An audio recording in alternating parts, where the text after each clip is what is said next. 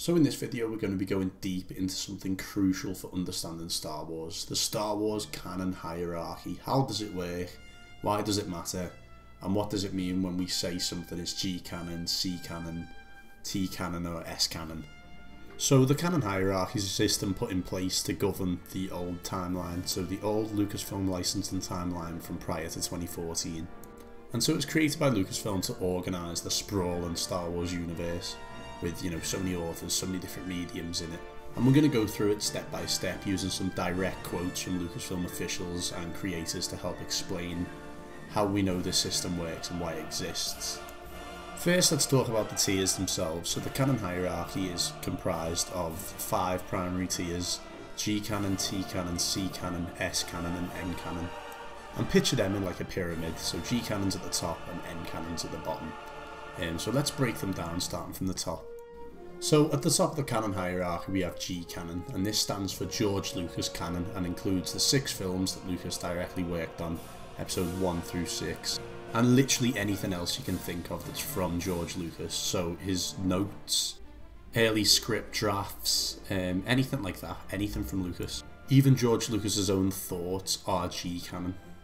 G-canon is considered the truest form of Star Wars and the most authoritative source for understanding the galaxy. Everything in Star Wars starts here. If there's ever a contradiction between G-canon and anything else in the franchise, G-canon wins. It's the final word on what is officially real in the Star Wars universe. Other tiers are definitely canon, but they're not absolute canon. G-canon is absolute canon. And every tier of canon below G-canon is beholden to G-canon. Leyland Shee tells us the LFL universe is definitely beholden to Lucas's vision, must follow certain tenets set by Lucas throughout the films and other guidelines that he provides. Even though Lucas wasn't writing the EU stories himself, the EU still had to align with his vision. If Lucas said something in the films or through official channels, the expanded universe had to follow those rules. So also the authors are free to exaggerate the mediums to whatever degree they want. They still have to follow those core tenets set by Lucas. They're still beholden to those core principles and concepts set up in the films and by George Lucas. And usually they get given directives by the continuity team and by Lucas directly sometimes to follow when making their books. I'm going to do another video entirely on Lucas's involvement with the EU because I could sit here and talk about that for about 20 minutes. So a great example of this is the contradiction surrounding Yoda's visit to Dagobah. It was said that Yoda fought a Dark Jedi on Dagobah during the Clone Wars. However, in Revenge of the Sith, Yoda arrives on Dagobah and surveys it like it's an unfamiliar place. And Lucas had said that Yoda had never been to Dagobah before Revenge of the Sith. There was a comic made as well about that event, where Yoda was called Minch. And that was originally meant to be Yoda's first name, because that was Yoda's name actually in the early drafts of Empire Strikes Back. But of course, so that got retconned and Minch became a separate character entirely. So that was one instance of the EU having to bend to fit George's vision. Out! Dad, I got your voucher. Out! So the EU had to bend to George Lucas's canon in that instance, and that is how EU is beholden to George Lucas's vision. And that was Leyland Shee's job, to fit the EU into Lucas's vision, to make it all work as one continuity, as one timeline. And she tells us that, as always, a storyline directive from George Lucas trumps publishing continuity, so trumps continuity canon. This shows us that G-canon is unmovable, and any contradictions with G-canon result in lower tier canon being adjusted or reinterpreted to fit in with that higher level canon in G-canon.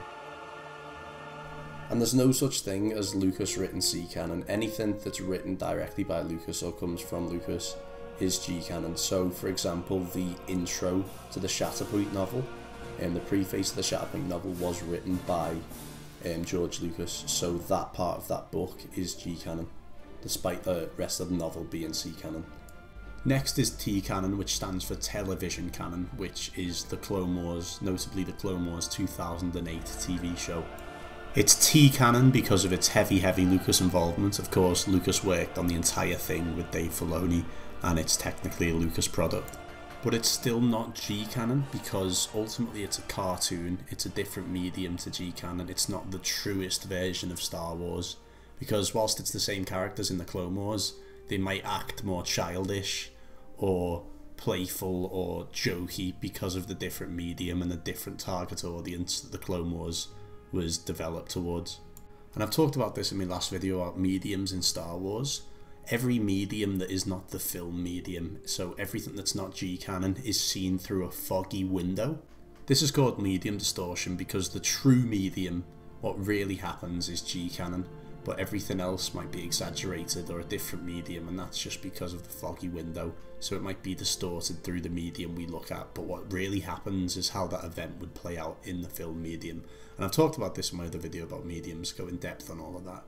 But that is why t-canon is not g-canon. Despite Lucas's heavy involvement, there's still those medium differences that makes it not the true depiction of those characters, which is how they're displayed in g-canon. The further you get from the movies, the more medium distortion you get, and t-canon, whilst closer and less distorted in comparison to the movies than c-canon, is still distorted nonetheless. We mentioned the retcon before about Yoda going to Dagobah and how the EU had to bend to George Lucas's vision. There are instances of t-canon actually being able to contradict g-canon in certain circumstances because of George Lucas's involvement with it and because of the recency of it. So George Lucas is building on g-canon through t-canon, but it still remains a lower tier of canon, obviously, because of that core medium difference. But of course, in that Dagobah instance, we have Yoda later going to Dagobah in Season 6 of Clone Wars, so that again retcons that, but that's one instance of t-canon being able to override g-canon.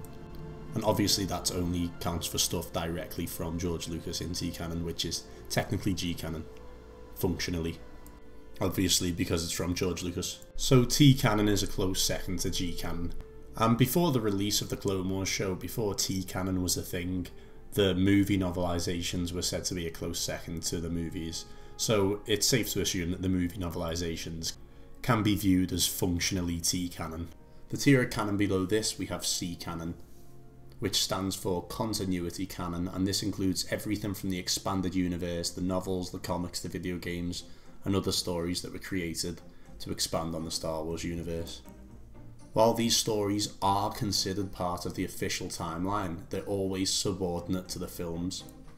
Sue Rostoni tells us that canon refers to an authoritative list of books that Lucas licensing editors consider an authentic part of the Star Wars history. So this quote from Sue helps explain how c-canon fits into the bigger picture. It's considered part of the authentic Star Wars history, but as we'll see, it has to work within the framework set by the films. It's all beholden to g-canon. So when people say, oh, the EU's not canon, it was never canon, it was absolutely canon. C-canon means continuity canon, but it just was lesser canon than g-canon or t-canon. C-canon is said to be almost everything else you can think of outside of the Clone Wars show and the films. So, you know, anything from the Force Unleashed video game to the Unifying Force novel to a quote on the back of a cereal box to the quote on the back of a toy action figure box. It's all c-canon. It's all part of continuity canon.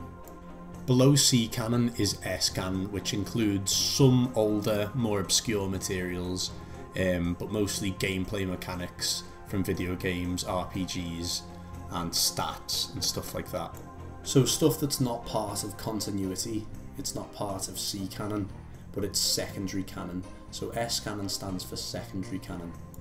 S-canon allows for a more loose interpretation of the Star Wars universe, especially in cases where it doesn't affect the larger narrative. But S-canon is generally a lot more flexible. It includes material that's part of the universe, but it's considered secondary. It's not considered binding in the same way that G-canon, T-canon or C-canon is. S-canon's important to filling out these little details, you know, like giving all the characters loads of different abilities in a video game or something, for example. They're S-canon, and it's important for filling out those little details. But if a new story comes out and that contradicts something from S-canon, future authors don't have to follow it. They're free to ignore or overwrite S-canon whenever they want. Whereas they have to fit things into C-canon, they have to fit things into G-canon. So s-canon doesn't have to follow the strict continuity of G or c-canon, and future authors don't need to stick to anything established in s-canon.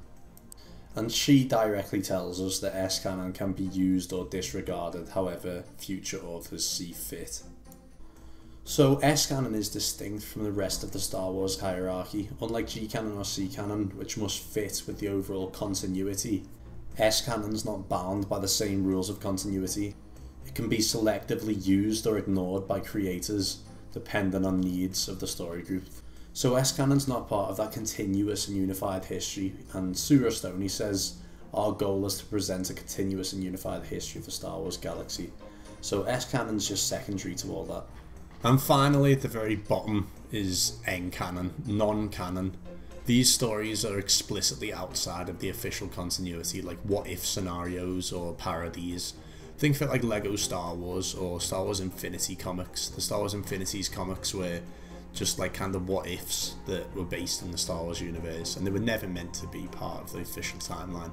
And so those events, all those events in n-canon are outside of continuity completely, but in some instances can be seen as accurate alternate outcomes, so it is what really would have happened if that did happen, but of course that didn't happen in the timeline.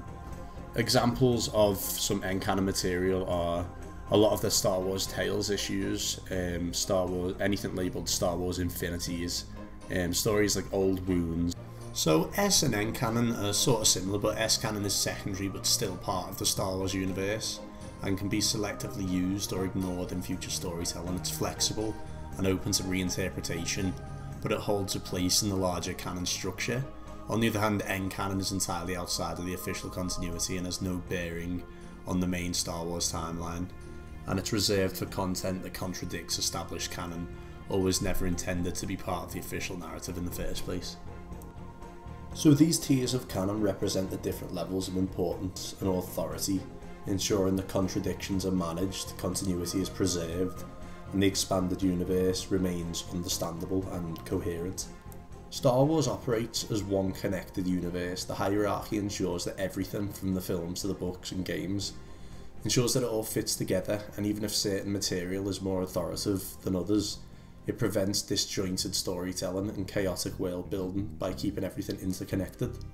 And they do a great job at this back in the day, handling retcons and going back and really explaining like things that didn't make sense and that fans called them out for on the forum boards or whatever. They'd answer that and they'd really connect with the community back in the day.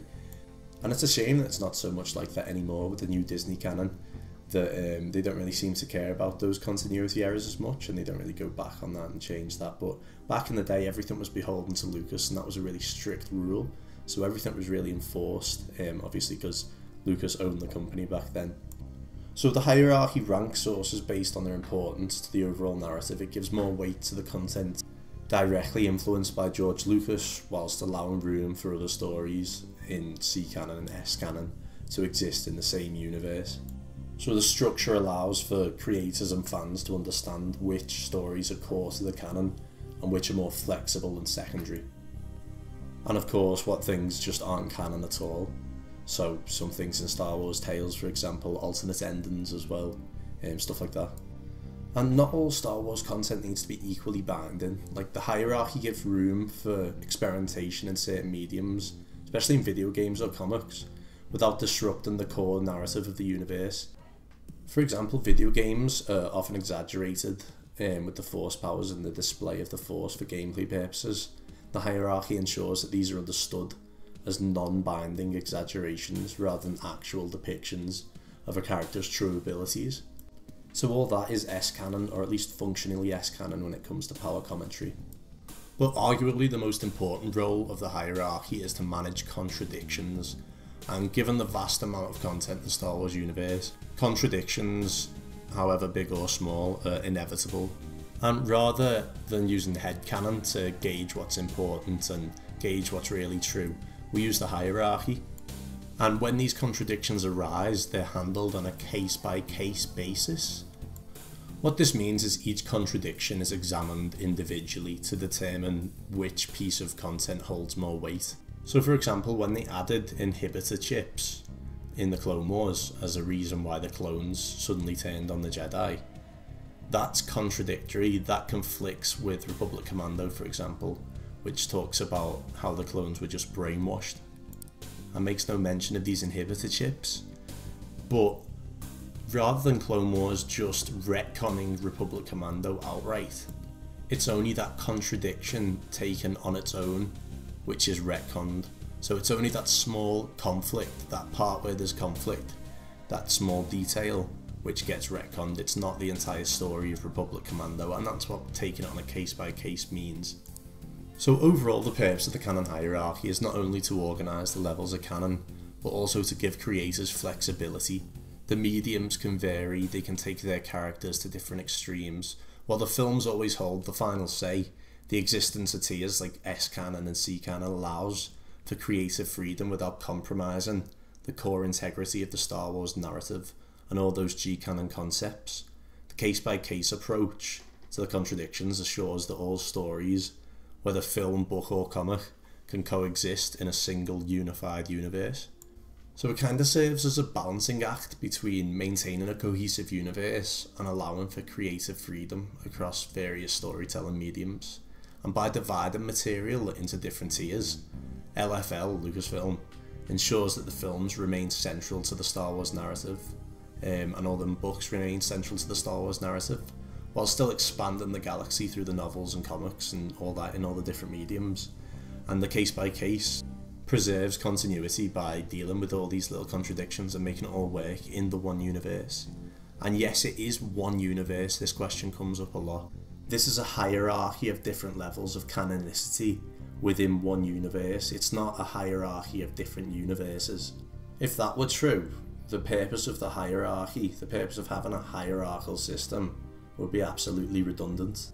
Because that would mean that each universe is independent of one another. A story, one universe, wouldn't need to adhere to the rules or events of another universe.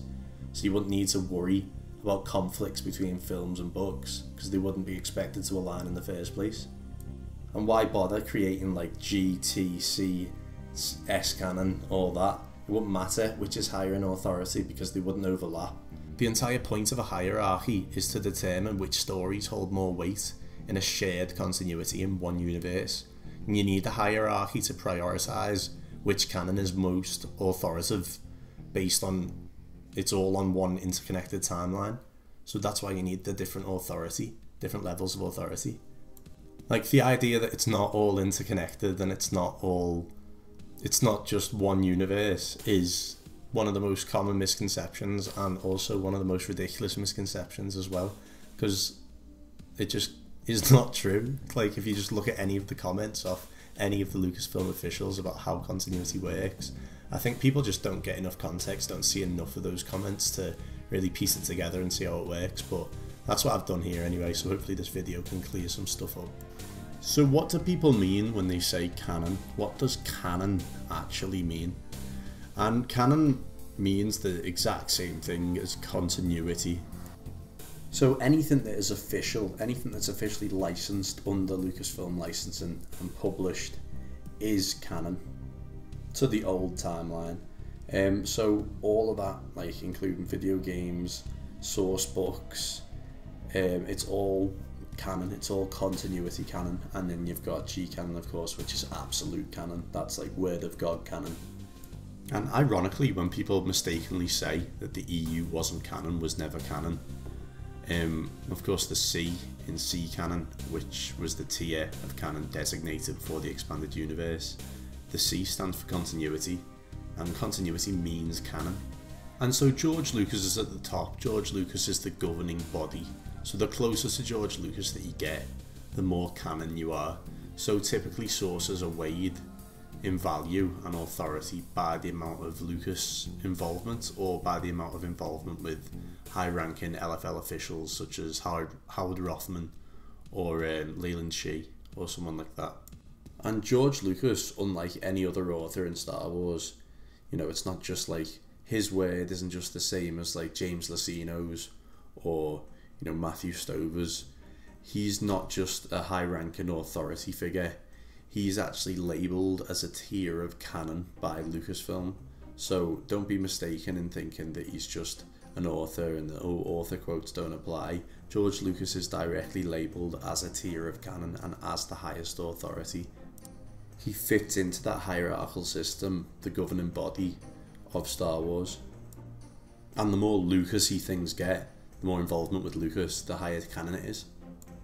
And the purpose of t-canon and c-canon is to fit around g-canon and work into like one continuity in one universe, and it's to fill those holes left in g-canon sort of thing. And those things from the expanded universe obviously are labelled c-canon, and that's all c-canon is. That's the expanded universe. It's obviously canon. I don't know where this misconception comes from. Actually I do. It comes from George Lucas's and some of Dave Filoni's really kind of misleading comments. So the two universe myth, the myth that it's all multiple universes, it largely stems from Lucas saying comments like this, where he says, that's my world, which is the movies, and there's this other world which has been created, which I say is the parallel universe. So quotes like this, out of context, they give rise to a lot of misconceptions because people don't know what we've just talked about largely in this video, and they read comments like this and they think, oh, it's like a separate parallel universe. But that overlooks a crucial nuance in how Star Wars canon is structured, or was structured and maintained by LFL. Lucas doesn't care about dealing with continuity. That's why he hired Leyland Shee. He only cares about his vision of Star Wars, and that's all he needs to care about, because Leyland Shee does the rest by labelling him g-canon, by having this whole structure, and obviously not just Leyland Shee, but the whole continuity team and the story group and all them guys. Leyland Shee has stated that anything that is LFL copyright is official and part of the overall universe and slots into this hierarchy. The EU is beholden to George Lucas's vision, and any contradictions are handled on a case-by-case basis. It's what Leyland Shee said. It's one universe according to Leyland Shee and the continuity team, and it's their job, obviously, to make this universe to handle continuity and use this whole hierarchy system. And that's why technically the old timeline is called the Lucasfilm licensing timeline, and then we refer to the new one as the Disney timeline, because the Lucasfilm licensing timeline was the timeline created by Lucasfilm Licensing, and that was the timeline that is inclusive of g-canon, c-canon, t-canon, s-canon and all of that. And although Lucas didn't consider any of the stuff from the expanded universe as part of his timeline, he did recognise it as part of continuity. He still had to thumbs up concepts. He was still involved with the creation of all those stories. He still cared about the overall continuity to the point where he would actually help writers come up with ideas. He gives certain guidelines out. Sometimes he's personally involved, sometimes it's through Sue or Howard Rothman or someone like that. So while he hired Shee to manage these contradictions and manage this continuity, he still cared about the continuity insofar as he cared about what was being put out there under the brand name Star Wars. You know, that's why he was involved with a lot of the EU and the creation of the stories there. That's why he gave a lot of notes to load the authors, you know, and that's why everything was beholden to Lucas. But everything is beholden to Lucas, and that's why it's one universe, because they wouldn't be beholden to Lucas if it wasn't one universe. They wouldn't have made these retcons, they wouldn't have tried to all fit it all into one cohesive universe, one cohesive timeline. Simply put, if it was multiple universes, there'd be completely no point in having a hierarchy system. And people might bring up, if it's one universe, then what about Lucas's comments about, you know, Mara Jade not ever existing, not being married to Luke? I am not the creator of Mara Jade, and I want you to get out of this office right now. What about his sequel ideas and all that? Is that not technically does that not technically override all the other stuff from the lower tiers? But contrary to that, he has also at the same time approved certain stories for the licensing universe, for the LFL universe. So it's instances where those conflict, where it's a confliction of what he's approved for the LFL universe and what he's just saying would be his idea for his vision of Star Wars. It's those instances where obviously we go to what is approved in licensing, what is officially published. And that is because George Lucas has also just given that the thumbs up. It's not like that is not a Lucas concept. Lucas might not have written the book, he might not have even been involved in the book, but ultimately he gave it the go-ahead. ultimately it fit within the continuity, and that is the version of the story that we go with. So with the NJO, for example, that's not contradicted by Lucas's sequel ideas. In terms of the Lucasfilm timeline and the licensing timeline and the whole old universe. And I'll clarify that none of this is used anymore. The canon hierarchy is something from before 2014 for the old timeline. It doesn't apply to the Disney timeline. C-canon, t-canon, s-canon, none of that exists anymore, and what they did was they turned c-canon, s-canon and n-canon into legends and just merged those tiers of canon into one tier of canon called legends.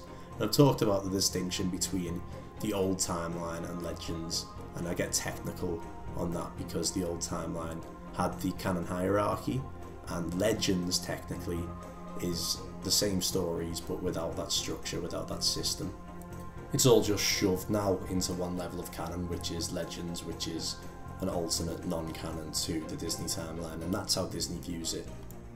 Under the Legends banner, technically Infinity's n-canon stories would be equally canon to c-canon stories like the Darth Plagueis novel, technically. But of course, when we look at that timeline, we look at it through the lens of the old system, like how it was back in the day, because that's how the timeline has been built. It's been structured around that system. So the truth of the verse still lies in looking at it through the lens of the canon hierarchy. So when people like to say, oh, the EU was never canon, yes it was c-canon, it was official continuity canon. And that even goes to the extent of, like, you know, cereal box quotes from marketing back in the day was all c-canon. So yes, the EU stories like Darth Plagueis, all of that was definitely canon back in the day. That is one of the most common misconceptions again, and one of the most ridiculous misconceptions. And it all stems just from a misunderstanding of this canon hierarchy, of the LFL policy and the structure surrounding the old timeline, and people think that it still exists for some reason in the Disney timeline. That's not true either. I think a lot of the confusion comes from that as well. But yeah, hopefully this video clears a lot of stuff up. And it's kind of a shame what they've done as well, because they had this whole structure, this whole continuity structure, and this whole universe. And what they've essentially done is they've taken n-canon, they've shoved everything that was s-canon and c-canon into n-canon. They've renamed n-canon Legends, and then they've taken t-canon and g-canon, merged the two of them, and then put their canon, their stories, the sequels and all the comics and everything inside of that top level of canon. So there's only one level of canon in the Disney hierarchy now. There is no hierarchy. There's one level of canon, and then there's one level of not canon. So it's essentially g-canon and n-canon are the only two levels of canon within the Disney continuity. So under Disney, the films and the books, the Clone Wars, the novels, they'd all be technically the same level of canon. And whilst I think there is still probably a little bit of authority given to the films, there's technically no hierarchy there. There's no different levels of canon. It's all either canon or legends now. And personally, I much prefer the old hierarchy system, especially when the universe is that big. You know, the old timeline is a lot bigger than the Disney timeline, so it is necessary to have a more structured continuity. But I just think generally there was a lot more passion put into it back in the day, just mainly probably because Lucas owned it and he cared more about how it worked and how the continuity was and all of that stuff. But again, this is all, what I've talked about is all for the old timeline. So this was all used prior to 2014, but as I say, this is the lens in which we should look at the old timeline, through the lens of the canon hierarchy. Because ultimately it was the structure around which it was created. You know, it was made to fit into that structure, and the truth of that timeline is revealed through looking at the timeline through this old structure. So that's the Lucasfilm canon hierarchy for the old LFL licensing universe. And that's kind of how it translates to Disney canon as well there, you know, how they've merged the tiers sort of thing and then rebranded it all Legends, all of that stuff. Hope this video's cleared a lot of stuff up for people. Hopefully now we can start looking at that universe through a more accurate lens and getting a more accurate depiction of how to scale, how to weigh sources, and ultimately how to look at the universe as a whole through a more accurate lens. and really get down into discovering the truth of the universe and everything that's really going on there. So if you liked the video, if you enjoyed, subscribe, and I'll see you in the next one.